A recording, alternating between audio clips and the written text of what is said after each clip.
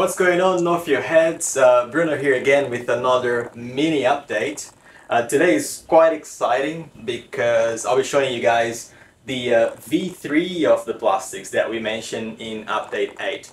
So you've seen photos of V2, which are very close to these ones, but we've received the plastics so that we can, run some tests and evaluate every single bit to make sure everything is just like we want it.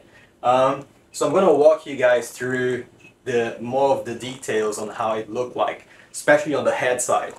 The base, as you can see, remains the same. So, the base, it's pretty much like a router. So you've got the box, the antennas there. It's pretty cool. So not much updates done from V2. Actually, I think no updates done there.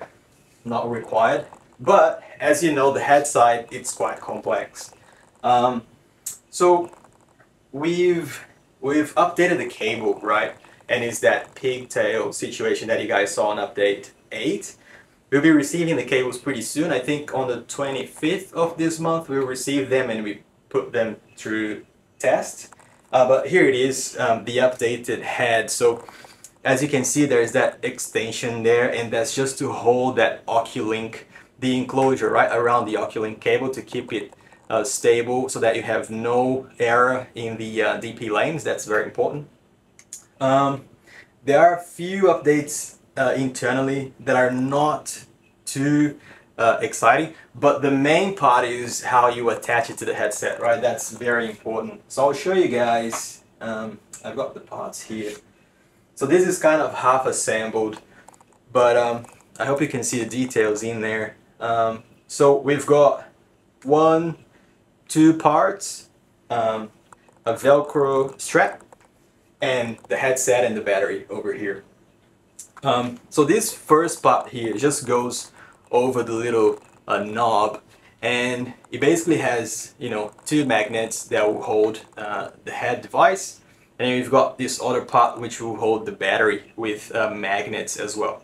And they get attached to the index head strap with an O-ring.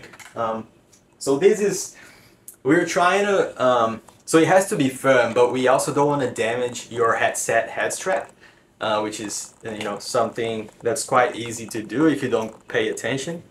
But yeah, you've got the O-ring, you hook it on one end, and you hook it on the top end, and that's it. It's quite firm in there. So as you can see, the O-ring holds those 2 hooks there, those 2 there, 2 and 2. And after this, for the actual head device, you just get in there and attach it to it.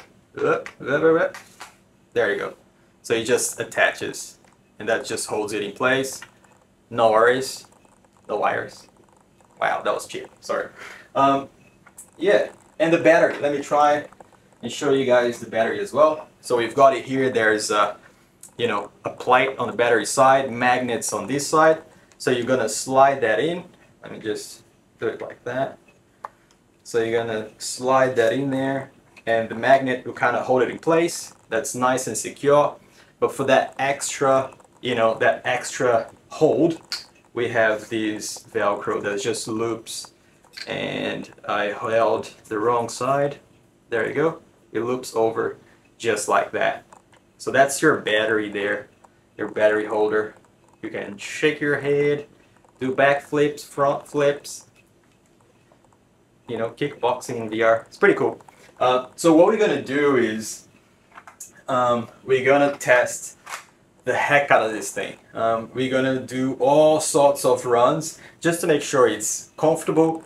It does not affect your index head strap.